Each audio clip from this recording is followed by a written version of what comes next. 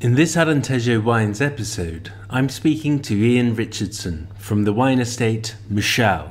Mouchao is a great example of an integrated estate in Alentejo, where different flora and fauna are interwoven to create the whole. The Sobreiro, or cork trees, are an integral part of the history of this region, and yet, as Iain tells us, climate is one of the drivers that is causing substantial die-off against which he and his team are fighting. For reference, the Arroba, mentioned in this recording, is actually a measure used for weighing cork, equivalent to 15 kilograms.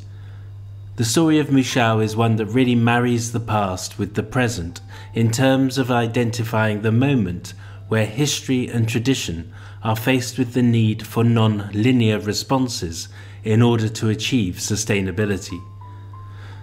It is the story that really connects the glass of wine or jug of olive oil to the seemingly infinite physical and chemical interactions within the biosphere. It is also the great human challenge to adapt to these changes and to regenerate our soils, build resilience, and learn to live in a different world. This feeds back into the importance of what programs like WASP can achieve when they provide the framework for measuring change and disseminating knowledge.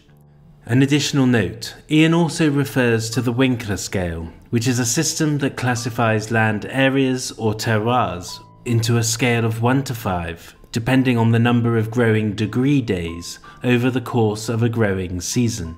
A growing degree day is counted when the mean average temperature for that day is over 10 degrees Celsius or 50 degrees Fahrenheit.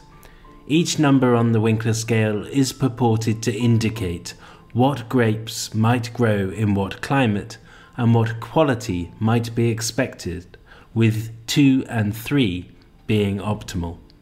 Although widely regarded as limited in its evaluation of any particular terroir, the scale does provide a crude metric for showing how climates are changing.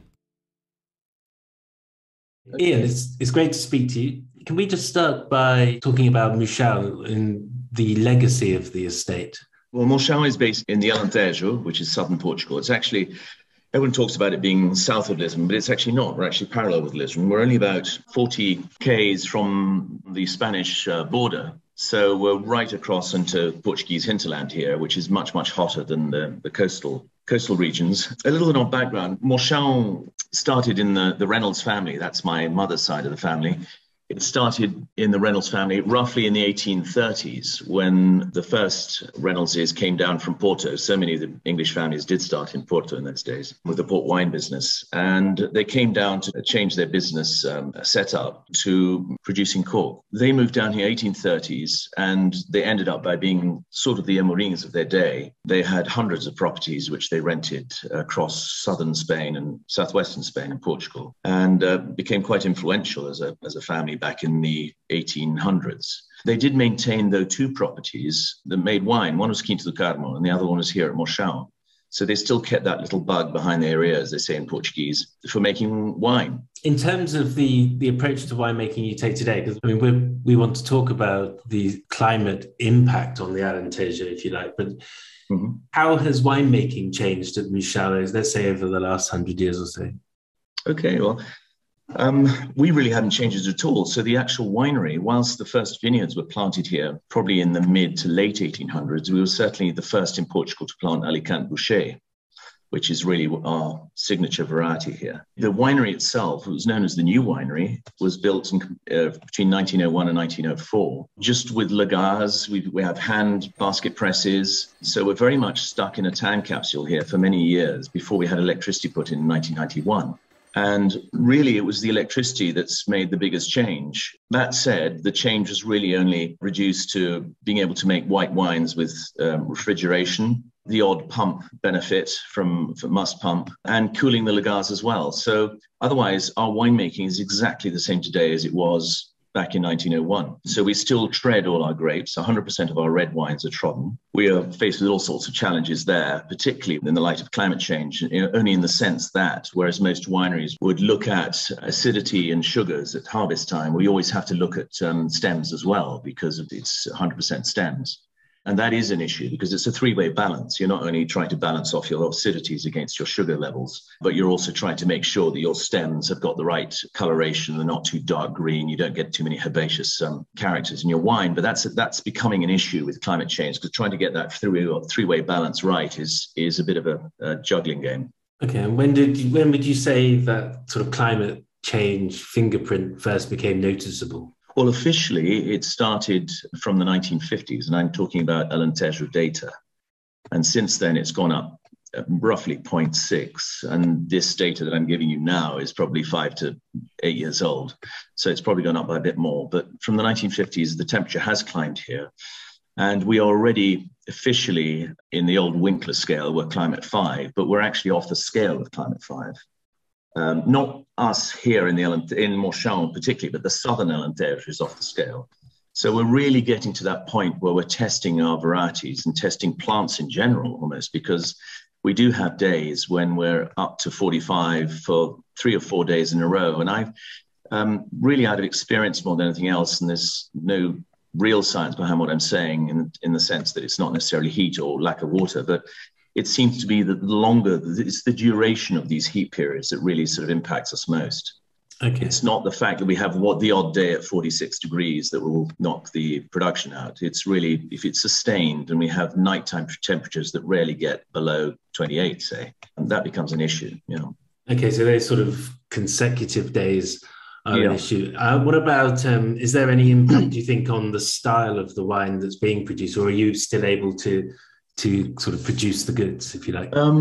I don't think there is. As I said, we've got this issue with the maturation, our maturation parameters, which we have to juggle with. I think it goes back to old-fashioned winemaking here, because the old maître de chai, Joan Labassa, he used to make his wines with a lot of hang time, you'd put it in Australian terms, you call it hang time, but he would harvest a lot of those.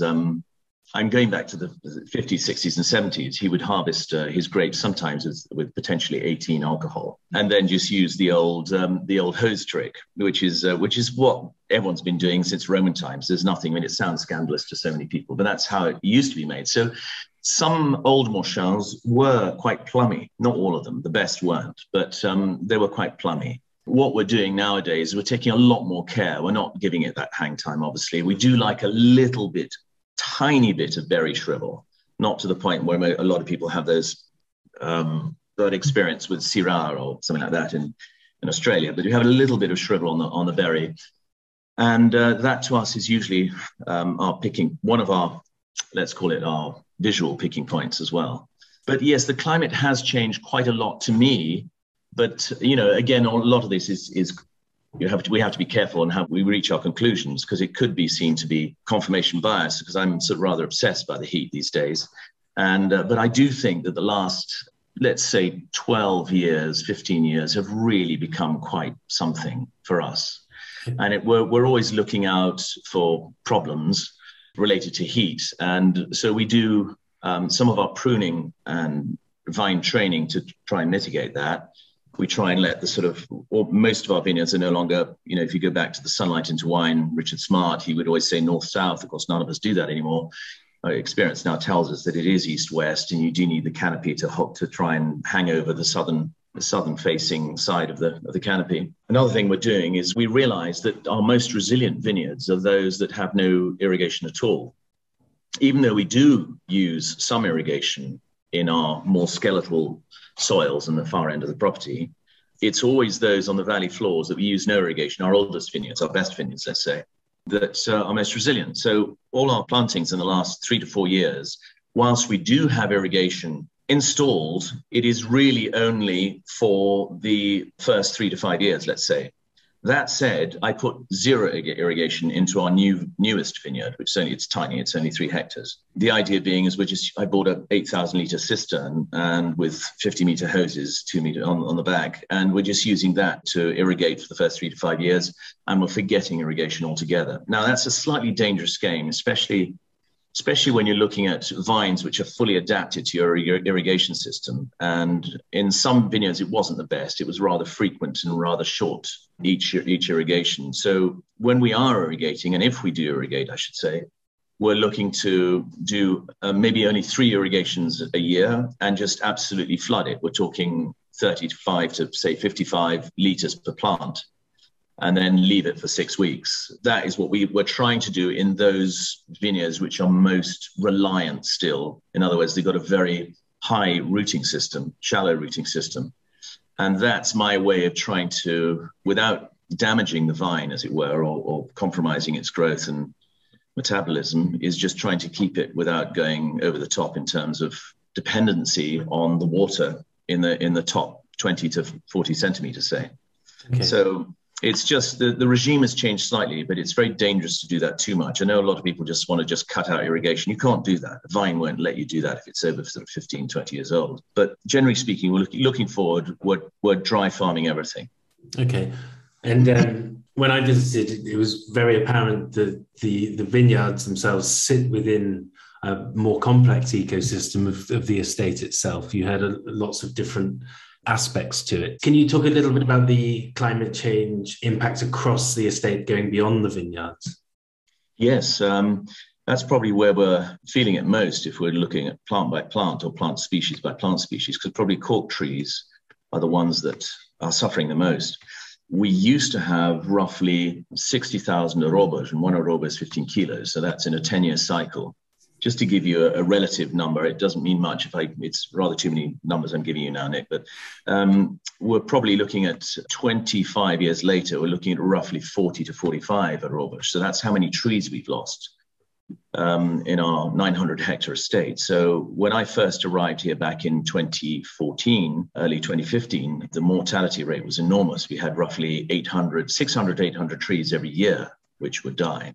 And these are lovely old oaks. And it was absolutely tragic for us. And, you know, I'd sit here on a Saturday afternoon watching these huge trucks of wood struggling to climb the hill here. And it was pretty heartbreaking. So what we've done since then is we've planted 30,000 trees in the last 3 years, cork trees.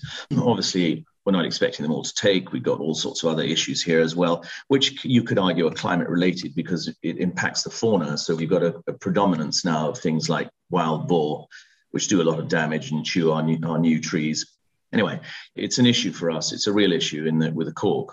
We're going to plant another 15,000 cork trees in the next 2 years. And so we're sort of reaching where we want to be. But now we've got to manage the property in a way that's sustainable looking forward, because it's very much down to machinery now. It's not just climate change, but although it is related, because the trees become stressed the more you use disc plows, for example. So we're now getting into cutting undergrowth rather than using disc plows to plow it in, because 40% of all roots in a cork tree are in the top 20 centimeters. So they're very susceptible to damage by humans. So, and it's become clear that was the policy since the 1960s, that the only way to manage a silvopastoril system, in other words, a tree and animal and livestock system, was to use disc plows for the last 50, 60 years. And we've realized that has actually been a big mistake. In the early days, we would use oxen with one single plow. And it sounds a bit archaic, but that's not a very long time ago here at Mouchao. I'd say even 35 years ago, we were doing that. And in those days, there wasn't so much damage done. But now with heavy machinery and disc plows going deeper, we're really starting to do a lot of damage, and the trees are suffering. And it's mostly secondary damage. We've got fungal, but mostly coleopteras, wood borers of various sorts, which are basically finishing the trees off. Do you think there are knowledge gaps that in terms of, because it sounds like what you're edging towards is a more regenerative approach where you kind of have a natural resilience within the estate.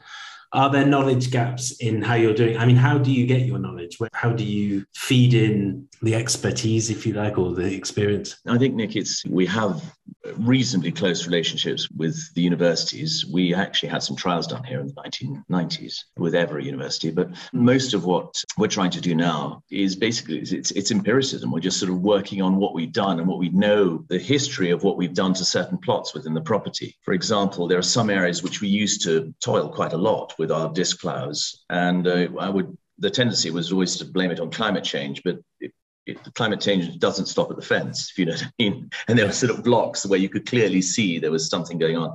So it was really just down to that. And then talking to a lot of people in forestry. And we've got a very good advisor now working with us. We're now FSC certified as well. So we do consult a lot with them. We've got a forestry plan, which we're about to renovate. We have to renovate every 5 years. We're doing it this month. So we're just constantly trying to reassess what we're doing as we go along. Okay. And obviously, in the wine world, doesn't matter where you are in the world, sustainability is kind of a hot topic. Everybody's talking about their sustainable credentials, if you like. How do you perceive it from inside Mouchao?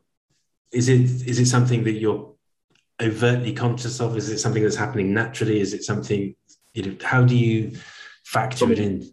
From a wine point of view? Well, from the estate point of view, I guess, as a sort of whole system. Okay, it's very much early days in the sense that there are not many obvious ways to go, let's put it that way, yet, because I know that this is probably within the next 3 to 5 years, they're going to be structured means by which we can apply for subsidies or this, that, and the other, or tap into markets and so on. But we're very much at this sort of embryonic phase still of working out what we really need to do to make the whole of Mouchao more sustainable. 70% of the property is forest, so we've got that largely covered by the FSC norms, and we're about to buy into their ecosystem services program, which will be very, very valuable, and it'll give us a baseline which we can then work on and maybe adapt that to sort of B2B market situation for people who might want to, offset on that outside of the business. We do want to look at everything on a whole farm basis. So what I mean by that is the other 30% of the property, which is largely fields or arable land, which we use for sowing hay for our organic sheep. So we need to certify that on the one hand. So that's one side of things. And then we've also got the vineyards and the olives, which obviously, because we're not organic, and I'm okay with that, if you know what I mean. Everyone wants to be organic these days, but there are much bigger things and there's a much bigger picture out there. So when it comes to organic farming, we're going down that route with forestry and with the sheep. But it's such a big risk with things like olives and wine at this stage, though it is somewhere I'm exploring. For example, the new vineyards that we've just planted, the 3 hectares, which are not going to be irrigated, they will probably end up by we'll trial them as an organic because they're quite separate from the rest of our vineyards. So we're looking into that. But I've been a consultant in viticulture for too many years now. And I've always had clients who wanted to go down the organic route, and it always ended up going belly up, even though you'd say, well, give it another 3 years. You've got to do, you've got to be able to do it for 3 to 5 years and then see how it goes. It's a very difficult route. That's all I can say. I know it sounds very sexy to a lot of people. It's just a very difficult route to take from the economic point of view. But we're looking at it, very much looking at it from the vineyards and on olives as well. You're joining the Wines of Alentejo sustainability program. How do you see your interaction with them, and what's your level of expectation versus what you want to get out of it? I think it's critical. I think they've done an absolutely wonderful job. They're leaders in Portugal when it comes to, in terms of wine regions, they're leaders in terms of sustainability. And they're keeping us all, thinking all the time about what we're doing. We have been doing integrated production, I think that's what you call it in English, practices now for well over 20 years. And so it's not as though we're doing anything we shouldn't, you know what I mean? Do you think there's a way that a program like the Wines of Alentejo sustainability program, is there some way that they could help with some of the challenges you're facing? But I know that whatever future technologies do lead down that route, they'll be on it. So I think it's just the conscientization that they're putting us on our toes all the time and keeping us thinking about what we're doing. We have a lot of documentation to keep filling in and really rethink all the time what we're doing. And I like that. And I think it works very, very well. Obviously, from the commercial point of view, it helps as well. There are some markets where gatekeepers are very strict about what kind of wines they accept. That helps too. In fact, that's the driver for a lot of people. But in our case, this is an old farm and I really want to keep the place as pristine as possible. I think it's very important that we're open as farmers and as grape growers and as olive growers. We're very open about what we do and why we do it. I chaired a panel at the COP in Glasgow, and I had someone from who was an advisor to the White House in the Obama period. But she's written a book on adaptation, and she was the head of the National Security Council. And Very interesting. what she was saying is that the past is no longer an indicator for the future.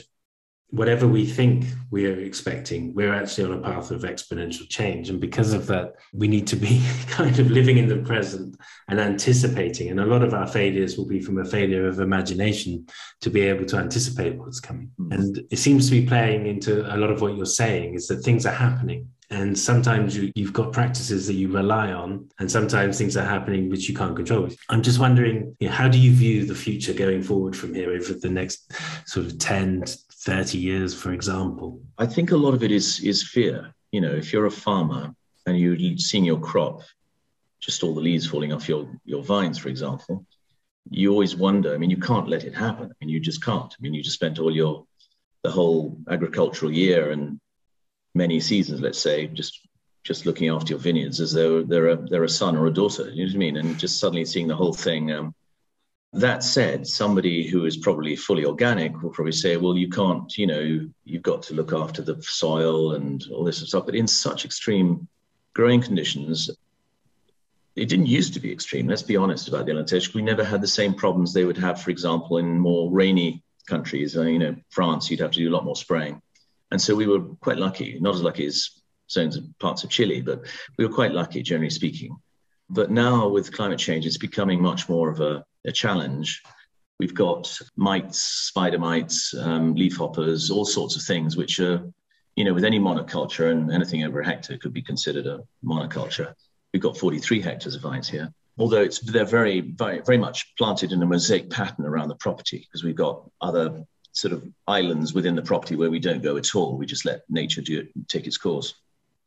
But bugs are probably our biggest threat. And obviously heat is probably the main one, but it's very closely tied, obviously, with water availability and, the actual breathing of leaves. I think probably part of the future might be in the genetically modified vines, if you like. I don't know, but we're looking at, things like isohydric activity in a vine and anisohydric activity of stomas opening and stuff like that. That could be a way of keeping, parts of the wine growing world more sustainable for a longer time. I don't know. We've got into this mess now with playing with manipulating stuff. So in many crops, there's absolutely no way back, as you know, and it has its upsides too. And I don't know. I don't know. But I just don't know where we're going to end up with in the future. I know we're on the edge here in the Alentejo. We're right on the edge. In fact, I think it was Gregory V. Jones who wrote that, this is back in 2005, if I'm not mistaken. He wrote that the Alentejo, or what he termed southern Portugal, he chose 28 wine growing regions in the world, and he picked out southern Portugal as being the most vulnerable, which is quite interesting.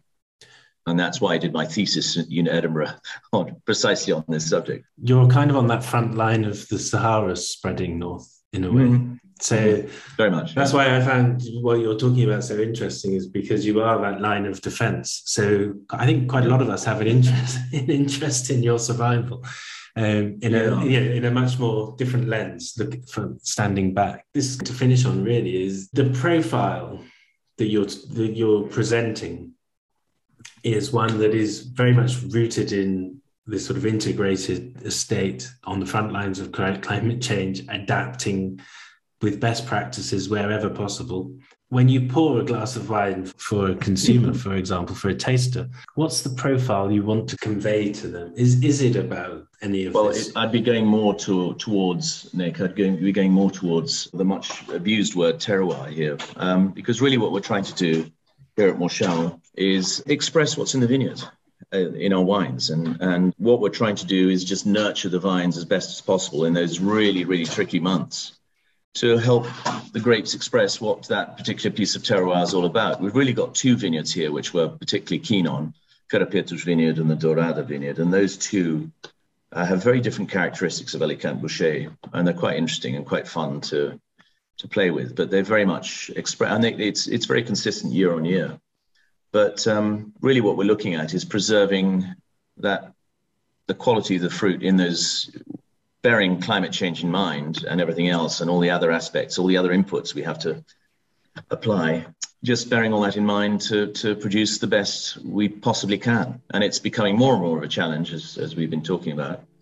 but it's still fun, and we're still here and enjoying it. You know, that's what we do. Okay, Wouldn't be here if it wasn't.